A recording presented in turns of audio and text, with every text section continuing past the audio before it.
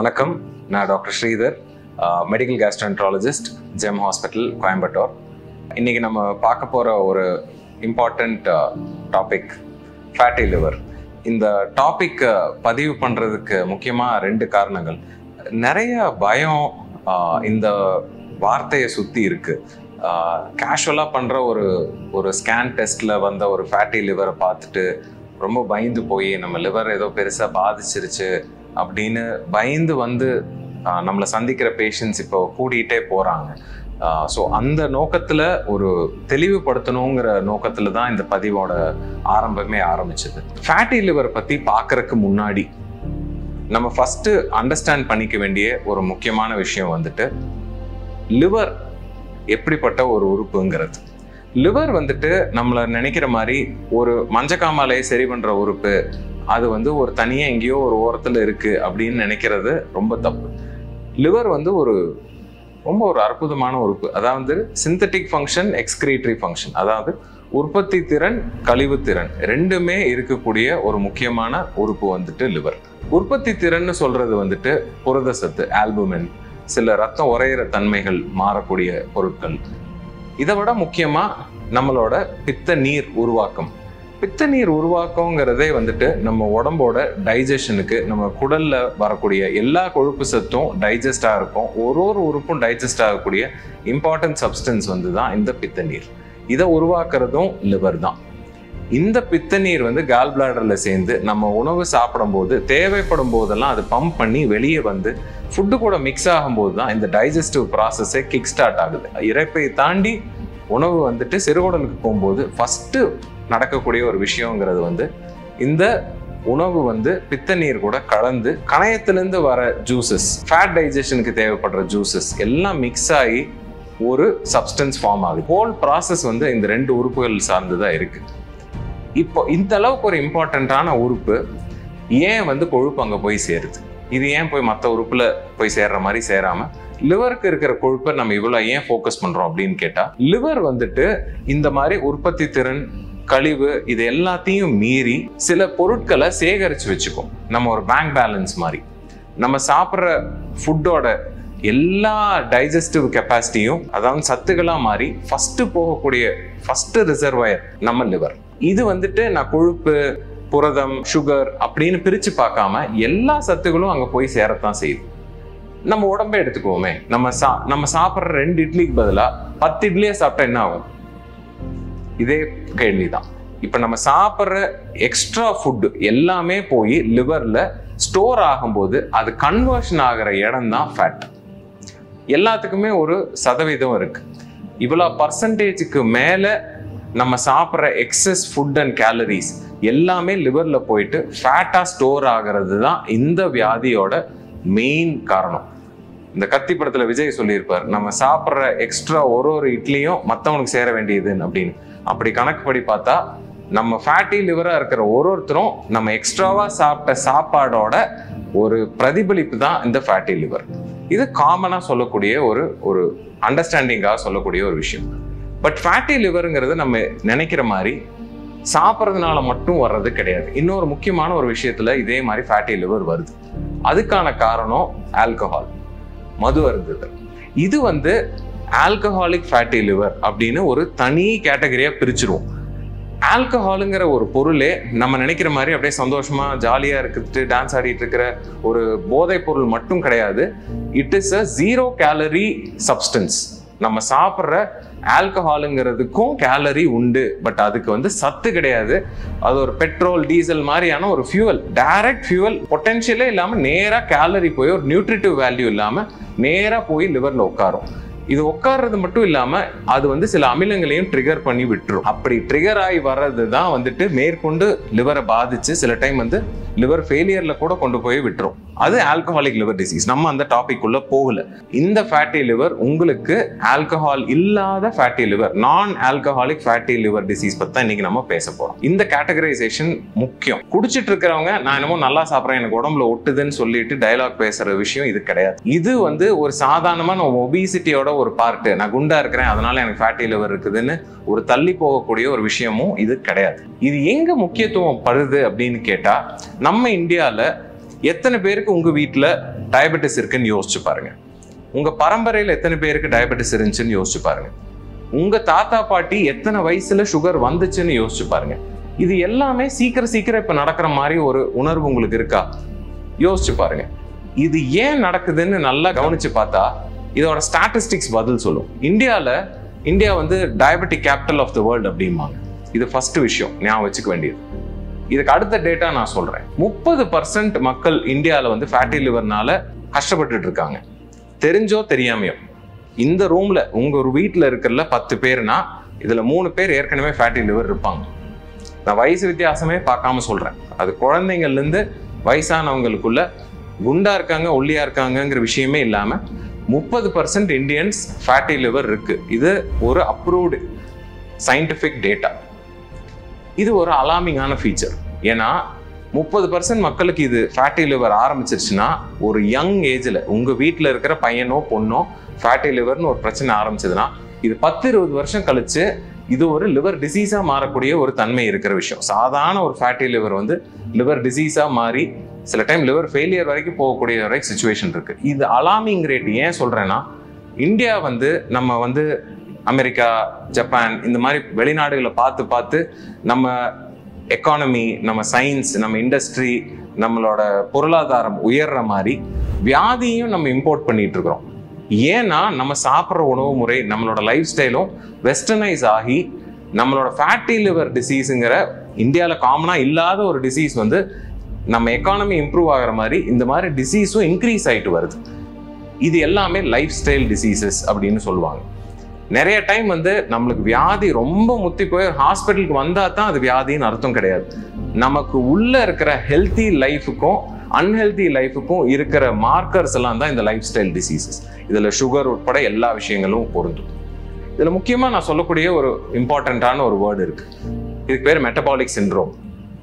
இதை நல்லா புரிஞ்சுக்கணும். இப்போ உங்க வீட்டை சுத்தி பாருங்க. இப்போ உங்க இதுல யாரெல்லாம் கொஞ்சம் பருமனா இருக்கிறாங்கன்னு நீங்க யோசிச்சு பாருங்க.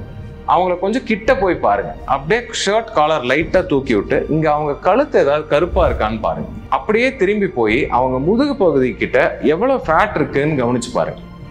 2, அவங்க சில டைம் படுத்திருக்கும் போதோ எப்ப சும்மா உங்க வீட்டுல இருக்கிற தாத்தாவோ பாட்டியோ பையன் உட்பட சொல்றேன், வயிற்று பகுதியை சுத்தி இருக்கிற கொழுப்பு எவ்வளவு இருக்குன்னு கேஷுவலா பாருங்க.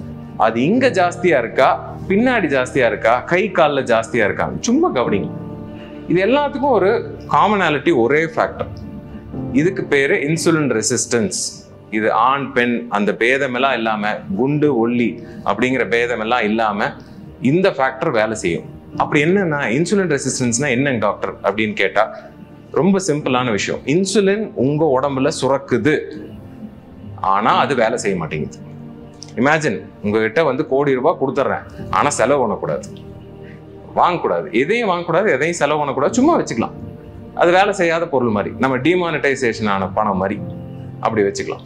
ஸோ இந்த பகுதி ஏன் சொல்ல வரேன்னு கேட்டா, இன்சுலின் எப்போ அதிகமா உற்பத்தி ஆகி வேலையும் செய்யாம போகுதோ இதுக்கு பேரு இன்சுலின் ரெசிஸ்டன்ஸ். இந்த இன்சுலின் ரெசிஸ்டன்ஸ் தான் உடல் பருமனை விட மோசமான ஒரு பிரச்சனை. இந்த விஷயத்தை நம்ம அண்டர்ஸ்டாண்ட் பண்ணிக்கலன்னா இந்த ஹோல் பதிவு புரியாது. ஏன்னா இந்த பதிவு ஏன் சொல்றேன்னா, நம்மளோட ஃபேட்டி லிவர்னா என்னன்னு தெரிஞ்சதுக்கு அப்புறம் நம்ம எதை மாத்தணும்னு நினைக்கிறது வந்து இது மருந்து மாத்திரையிலையோ சர்ஜரியிலையோ இதோட ட்ரிக்கு கிடையாது. இன்சுலின் ரெசிஸ்டன்ஸை நம்ம ரிவர்ஸ் பண்றதுக்கு என்ன பண்ணணும் அப்படிங்கிறதா இந்த ஃபேட்டி லிவரோட ட்ரீட்மெண்ட்டே. ஸோ இந்த இன்சுலின் ரெசிஸ்டன்ஸ் பத்தி உங்க எல்லாத்துக்குமே ஃபர்ஸ்ட் கொஞ்சம் புரியணும்.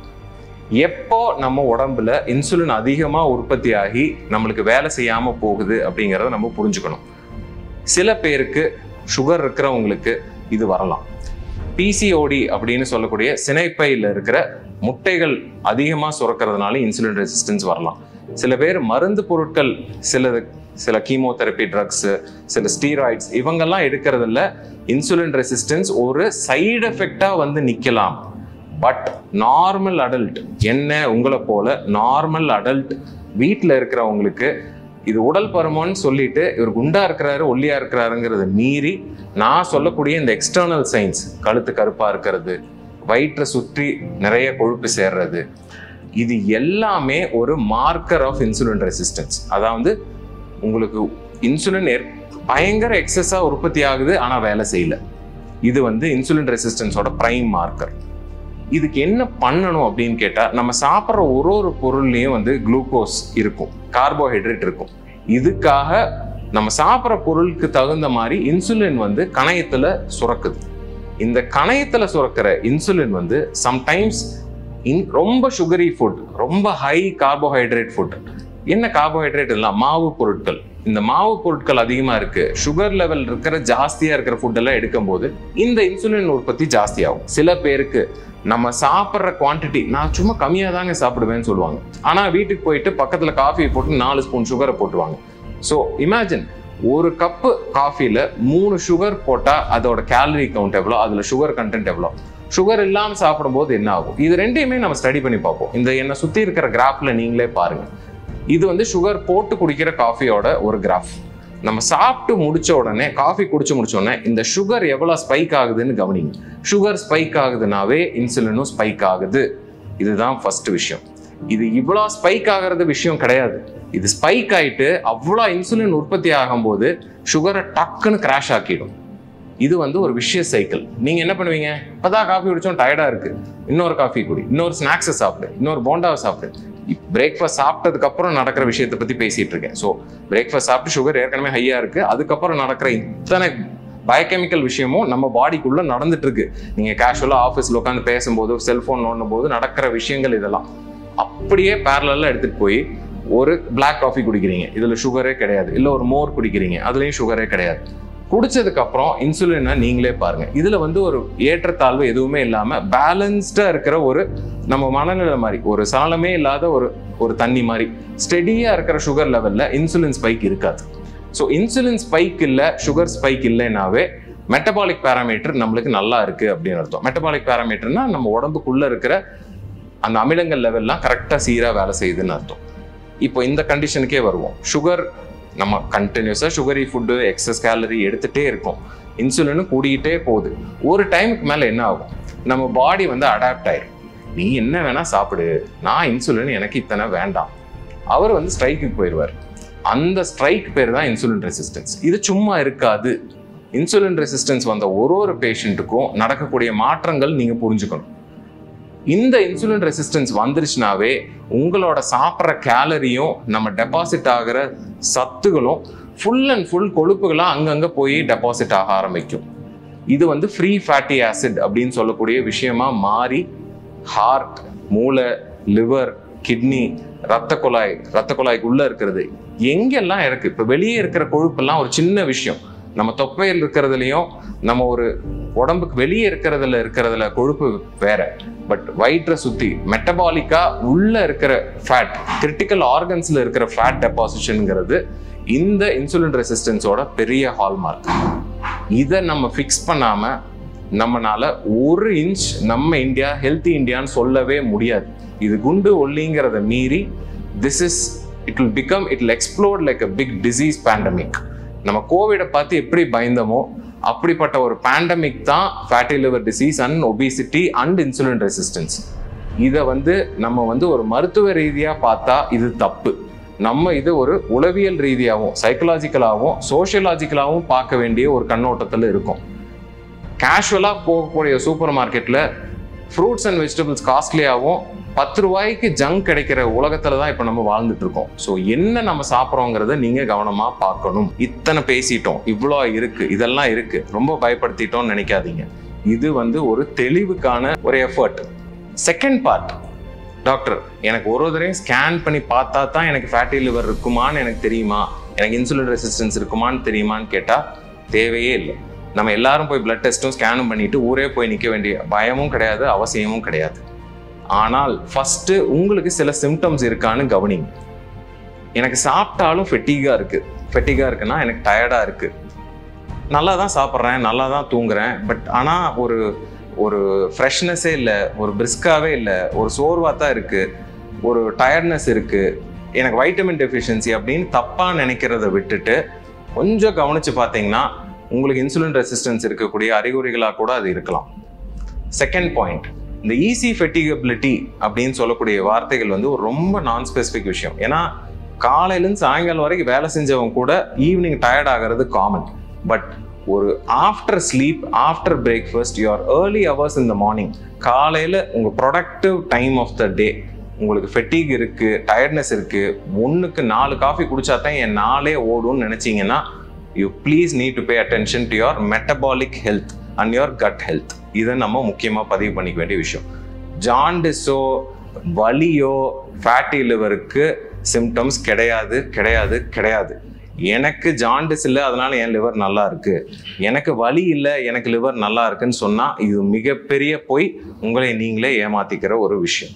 365 நாளைக்கு டீட்டெயிலா ஷெட்யூல் போட்டு இதுல வச்சிருக்கேன். இந்த விவரம் தான் என் மூலதனம். நான் உனக்கு தர்றது இம்ப்ரமேஷன். இம்ப்ரமேஷன் இஸ் வெல்த். பேர் என்னங்க?